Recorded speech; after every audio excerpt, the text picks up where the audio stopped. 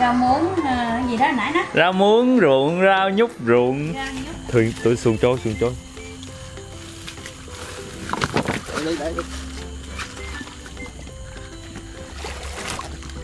Giờ là chín tới trong luôn rồi đó. Ôi, giải được rồi đó. Giải nha. Dúng ở đây ra đồng. Dạ rồi. Mạnh. Hi, chào buổi chiều tất cả mọi người, mình là Khoai. Chào mừng các bạn đến với kênh Khoai lang thang. Hôm nay là một ngày khá đặc biệt. Mình cũng đang ở nhà của anh chợ trên Búng Bình Thiên đây. Và anh chợ sẽ dẫn mình đi chài cá. Mình đang đi xuống con dốc. Giới thiệu mọi người, anh chợ là đi phía trước mình, đang đem theo cái chài. Chài cá thì phải đi vào chiều tối, tại vì buổi sáng thì cá nó dạng nó không có dám ra đâu, thành ra chài sẽ không được nhiều. Cứ đi tầm chiều tối như vậy thì sẽ nhiều cá hơn. Ủa mình cũng phải đem theo đèn để sợ trời tối ha anh? Dạ. Ở đây thì người ta đang trồng đậu bắp.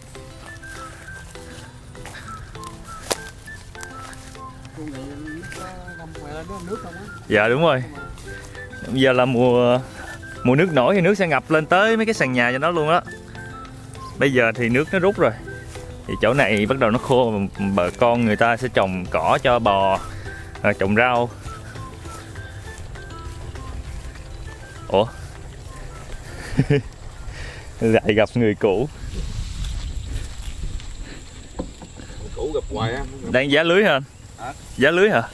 Lưới thả không bị mất gốc gịch lên ấy, bây giờ nấu lại. Dạ. Mình cái gì nghĩ cho nói gì cái nổi thứ. Không, em thấy cái clip mà người ta khen quá chừng. Ta khen người miền Tây. Không có cái gì là người ta khen. Thôi kệ mình cứ coi những cái người ta khen. Gió hiu hiu và không khí đang rất là mát. Với lại tầm giờ này chài thì sẽ thích hơn là đi buổi khuya. Hôm bữa giăng lưới. Hôm bữa giăng lưới là phải thức lúc mà 1 giờ sáng. 1 giờ sáng thì mọi người biết mình rồi, mình là một đứa rất là mê ngủ. Và 1 giờ sáng thì kiểu vừa ngáp vừa tỉnh đó. Thành ra là cái cảm giác nó sẽ không sướng bằng vào một cái lúc xế chiều như vậy. Cảnh thì đi ra mình nhìn thấy đẹp quá chứ ai ha. Dạ. Đi quá mà. Anh ấy anh cũng đi chung luôn. Nó thả lưới. Dạ. Rồi. Phía bên tay trái là cái cửa dẫn ra sông Bình Di. Còn bên tay phải là Búng Bình Thiên, là cái hồ á. Búng Bình Thiên có nghĩa là hồ nước trời mà quanh năm yên bình nên gọi là Búng Bình Thiên.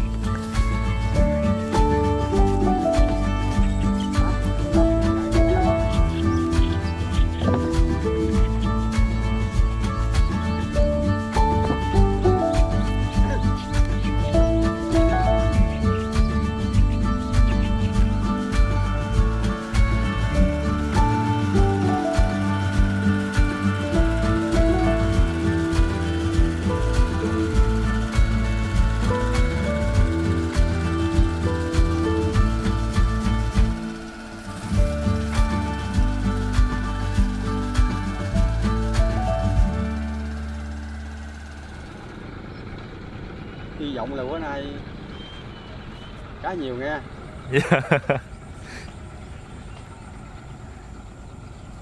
Hy vọng.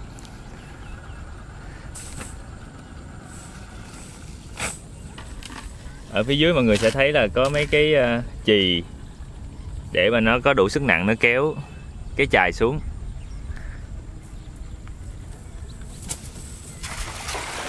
Đó.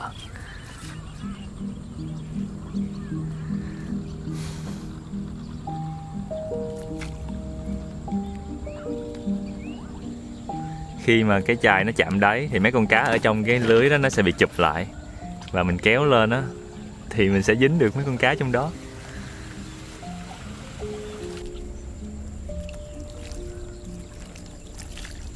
Có mà ít, mấy con. 2 con. Cá linh. Mấy con cá này tụi nó thích đi ra đường vào ban đêm hơn. Anh không thả ngoài này hả? Chứ để trong đó có sợ nó ngợp không? Lát nữa nó nhiều quá rồi. Nó nhiều mới thả ra đây. Có cái bịch khác mình để ngoài không đổ vô lỏng để thì nó chết. Dạ. Ở trên kia mọi người có thể thấy đó là mấy cái cây bông điên điển. Một trong những loại bông mà nấu lẩu mắm bún cá rất là ngon, hoặc ăn sống cũng ngon. Nhưng mà bây giờ thì nó chẳng có bông gì cả, nó toàn lá thôi.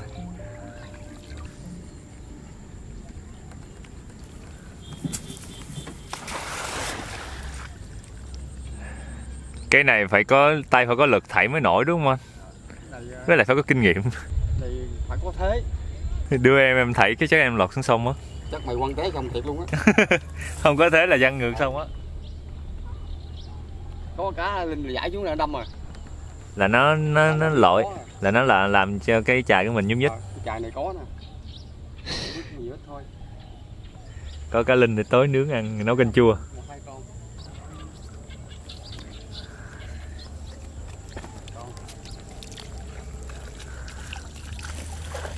Cá linh. Đâu, nó chài này có, có, đúng không? Chài có là có. Cá linh có đó là đâm rồi. Dạ. Đâm sắn vô lưới á, tịch mình cầm dây mình nghe mình biết. Thì tính ra chài này sướng hơn làm lưới rồi. Chài khỏe á. Thả xuống cá là có chục con rồi. Mà nhầm ngay cái ổ cá nhiều là nó nặng chài luôn đúng không anh? Cái này hơi hám gì. Giá dịu vô bày là 3-4 kg á. 3-4 kg một lần một chài luôn. Chài á, 3-4 kg luôn á. Cái linh này nó con chua ha. Dạ.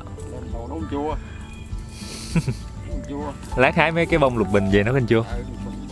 Bên kia hay quá trời bông lục bình này. Tím á. Ôi.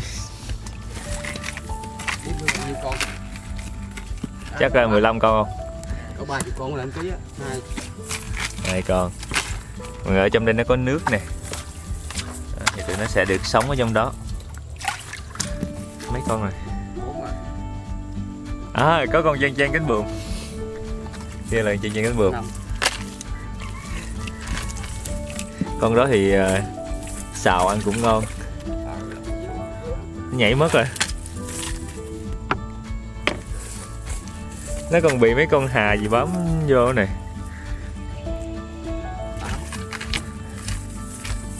Ta sẽ cho mày được giải thoát.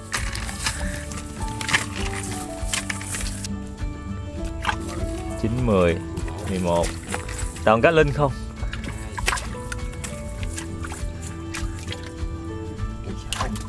15, 16, 20 con. Vậy cũng được con. Gần ký.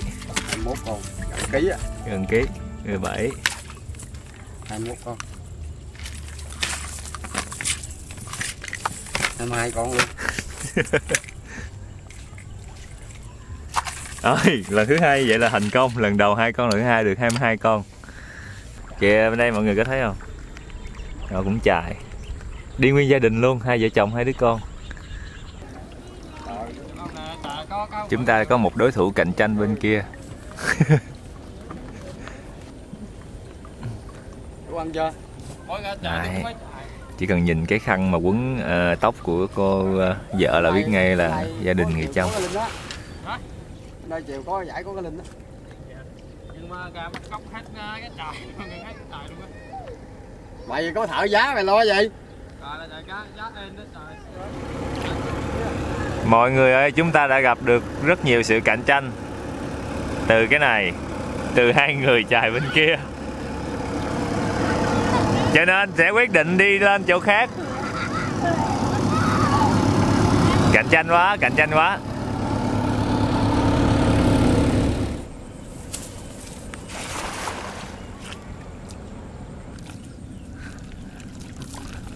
Ủa chài này không có con gì luôn á. Có một con, có một con. Lần này thì mình được một con cá. Con này cũng phải xui lắm mới rớt vô đây trong đợt này. Con mắt à? Sao vậy, nó bị sao vậy? Đuôi nó mới vô nè. Nên chờ 2 con. Làm tưởng nó có một con mắt thiệt.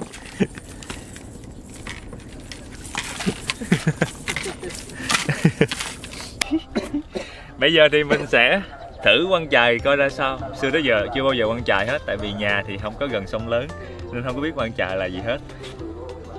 Nhờ anh chợ chỉ mình quăng thử. Hôm nay á, là đáng lẽ nếu mà biết đi chài cá là đã mặc bộ đồ lao động rồi. Tại vì hôm nay đi lên chỗ mà làng Châm á, để coi mọi người trong làng Chăm nấu đồ ăn, cho nên là mặc bộ đồ nó không có phù hợp với đi chài cho lắm. Thôi kệ, đã thích thì cứ làm thử thôi. Quay không? Quay không? Dạ nó theo cái dòng. Mất hết luôn. Mất hết luôn. Ừ. Rồi. Cái đầu mình chia ra. What the hell? Giải ngược quá. Rồi giải được rồi đó. Giải nha. Dúng ở đây ra đụng. Ấy đây. Dạ rồi. Mạnh.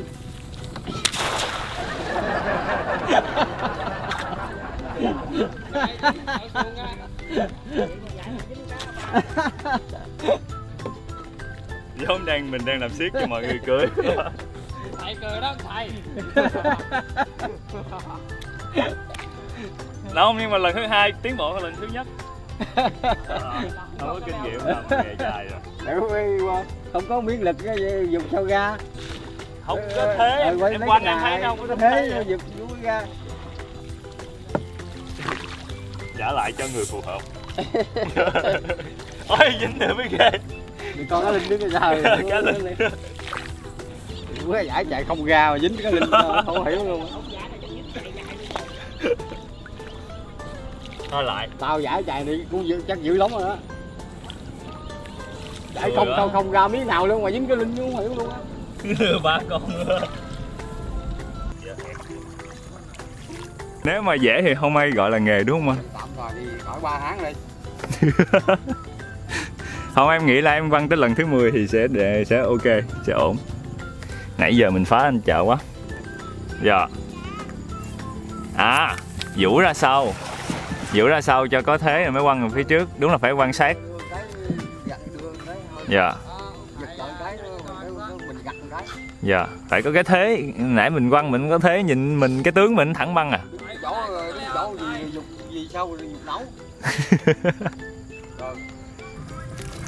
Im. Vậy mà có con mới ghê chứ. Bởi người ta mới nói là làm cái này phải có cái số sát cá đúng không?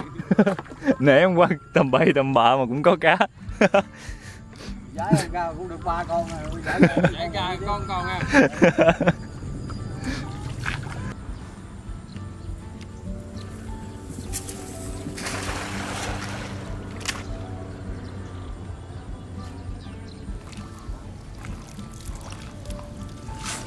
Có một con luôn.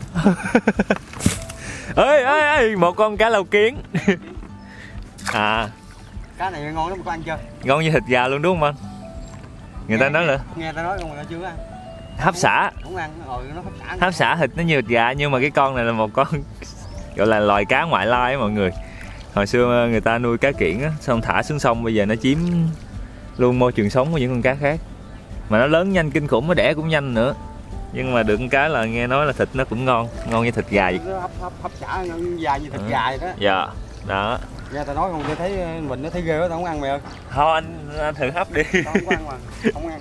Mà người bán người ta có mua không ta? Mua. Vậy cũng được, mà con này sống dài lắm. Con này sống dài lắm, mà con này còn nhỏ bự nữa. Dạ. Còn loại bự nhiều khi lúc mình chạy 2-3 con. Dạ. Thả chân à, đâu bắt đâu. Không ăn bắt gì. Thì để bán. Thôi. Ăn thì bắt không ăn, thả nữa. Đó mọi người thấy không? Hồi xưa là cá kiển, bây giờ thì em sống đầy dưới sông.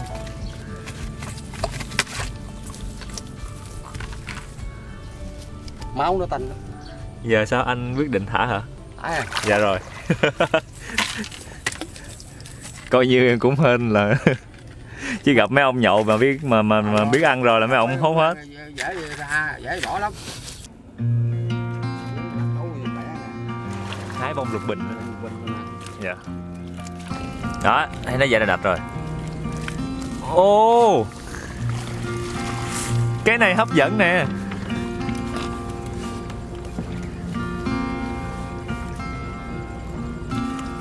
Này anh đoán được mấy con? Chắc mấy 30 con. Đừng ký cá. Phải vậy chứ nãy giờ hai cái kia ấy quá.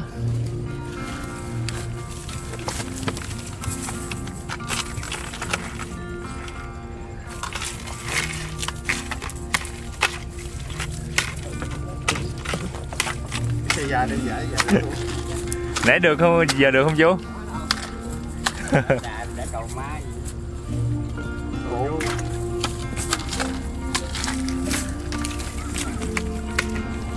Này có thằng khoai thì theo con thên nè. 4 con rồi ha.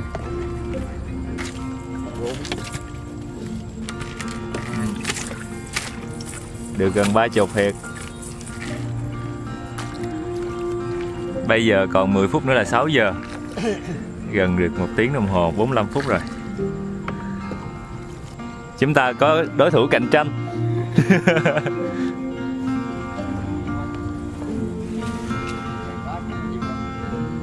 Bữa nay giờ chiều, bữa nay tối có cái lịch. Bây giờ mấy chạy hai mấy con. Giới thiệu với mọi người, đây là một cái sinh vật khủng khiếp đáng sợ. Nó bự hơn cái ngón tay mình luôn á. Đó, cái ngón tay mình nè, nó nè. Sao không lấy nét được vậy? Cái máy ảnh nó sợ con quỷ này luôn, nó không dám lấy nét. Đó. Sợ không? Giờ thì trời tối rồi.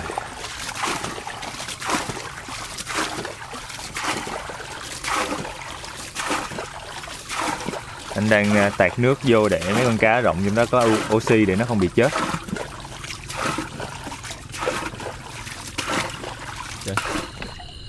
Thôi, nhiêu cũng đủ rồi ha. Rồi, lên nấu canh chua ăn. Trời đó bụng.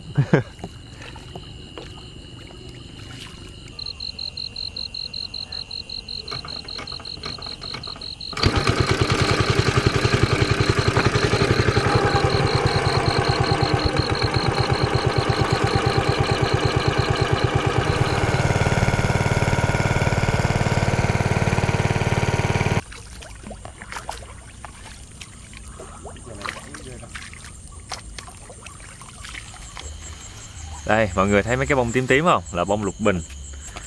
Thì sẽ hái bông lục bình để nấu canh chua.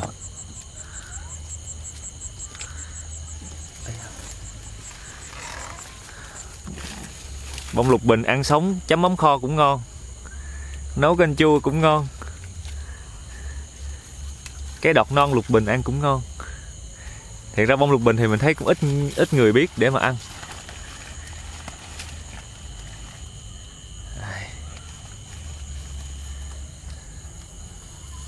Hết rồi, có mấy bông đây hả? Ảnh đi ra tuốt phía kia rồi. Mấy con thiêu thân nhiều quá, nó bu đầy điện thoại mình luôn rồi. Mình đang cầm điện thoại để mà bật đèn. Rồi mọi người có thể xem tụi nó bu lại nè. Ghê không? Như một bầy luôn á. Tôi xuồng trôi. Đây.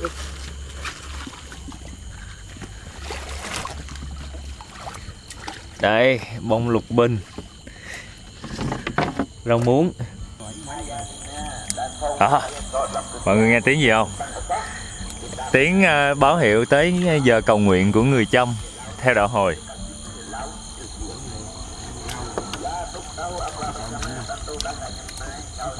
Vậy giờ là khoảng 7 giờ rồi đó. 7 giờ 7 rưỡi là người ta lại có một buổi cầu nguyện. Dạ. Nhưng mà cũng có non, mình thấy cao cao xíu. Có rau ấy nè, rau ngổ hả?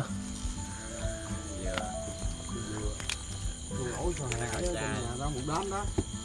Vừa ăn vừa này, vừa này vừa trong. Nhưng mà ăn được cái cọng nó cứng thôi. Dạ. Đây mọi người ơi, đây quá trời rau nhút nhưng mà nó không có cái phao trắng trắng vì nó ở cái phía khô. Non eo à. Đó. Rau nhút mọc tự nhiên á. Một ê luôn nè. Hái rau nhút vô nấu canh chua.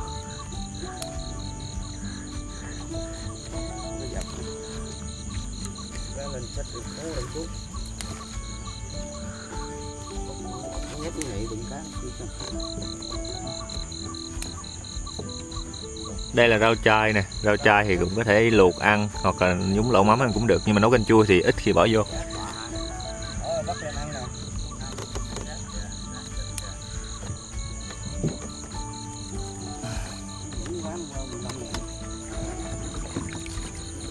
Rồi.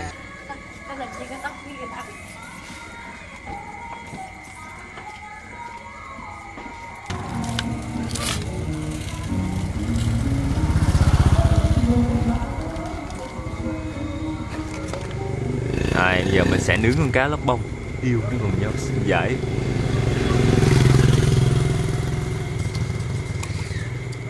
Thực ra con này một hồi nữa mình sẽ cạo cái dãy nó đi, cho nên nướng cháy cháy cũng không sao. Cạo cái dãy đi là vừa. Dạ.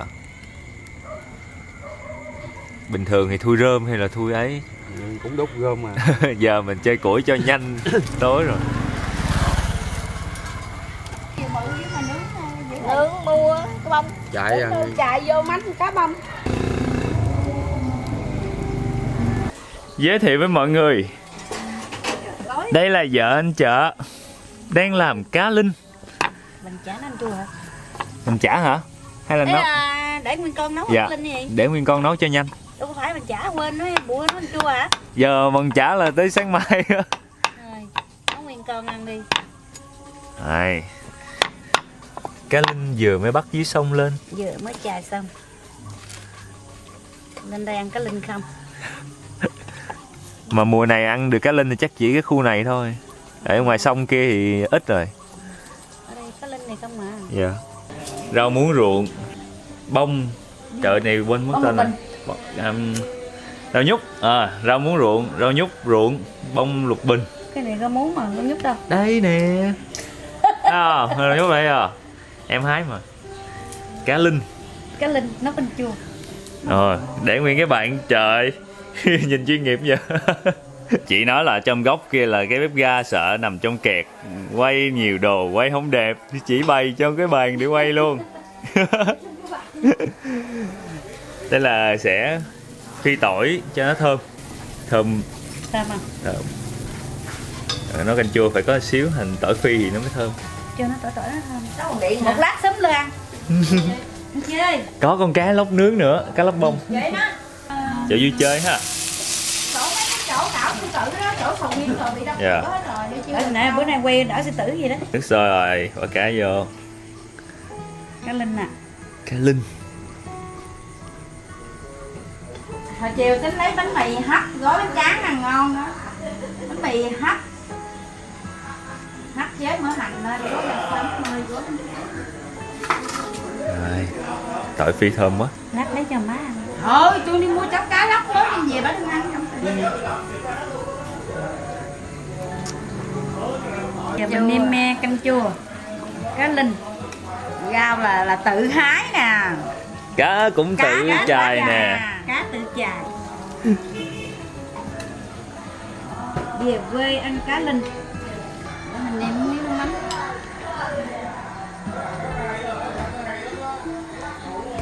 Nước mắm cá đồng. Cá linh mắm tự nấu, tự làm luôn.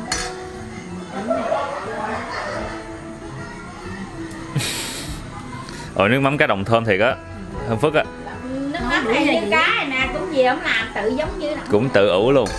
Dạ. Nấu. Ông không có chịu ăn cá như nước mắm ăn ngư thì cũng mình ngon. Dạ. Đó, rau muống gì đó nãy đó. Rau muống ruộng, rau nhút ruộng. Rau nhút tự hái rồi, đi chài rồi đó, đi chài rồi tự hái đó mọi người ơi. Mới đi bắt cá rồi tự hái đó mọi người ơi. Bông này với là giá thì chừng nào mà nhắc xuống thì mới bỏ vô. Bông lục bình nó mau chín lắm. Như nó sôi lên rồi mình để mình trộn vô, không có tắt, dạ. Tự để sôi.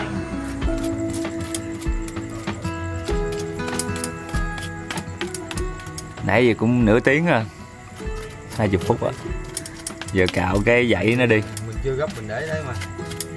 Giờ là chín tới trong luôn rồi đó.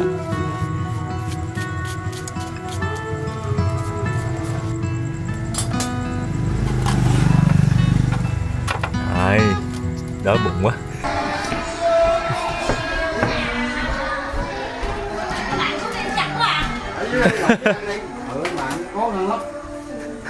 Yeah.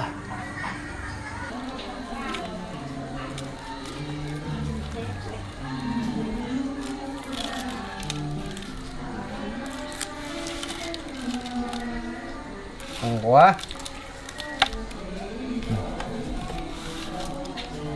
Đủ rau đâu.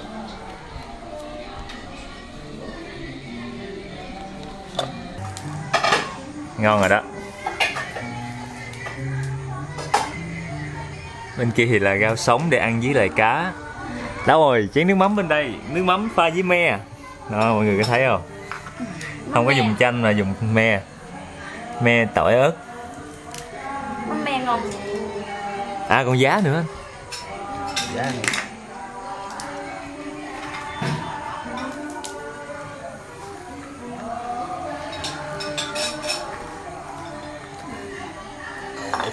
Đã nha. Cái này sôi ào lên cái là vừa. Cái sâu ào cũng đã.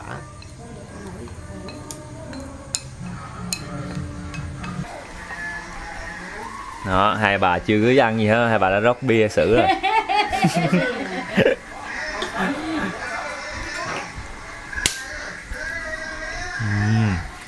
Hôm nay là có cá lóc bông nướng trui canh chua. Rồi bên kia là cà ri của người trong nấu lúc trưa. Mấy cô người trong múc mang cho về. Bên đây là một ca bia. Bên đây là hai bà này là ngồi uống bia. Lấy con đi nhậu đi. Nghe là biết bợm nhậu rồi. Uống bia dễ sao. Rồi mời cả nhà ăn cơm. Cơm đi, cơm đi. Lấy cái bông này. Vẫn giống bình thường đó. Ủa sao bà lấy có một ly uống bia vậy? Tao bia mà. Chua ngon này. Chua ngon á. Nãy giờ anh khen canh chua ngon mấy lần. Chào tạm biệt mọi người, mình là Khoai. Nhớ bấm đăng ký để xem thêm nhiều clip về du lịch và ăn uống của mình mỗi tuần nha.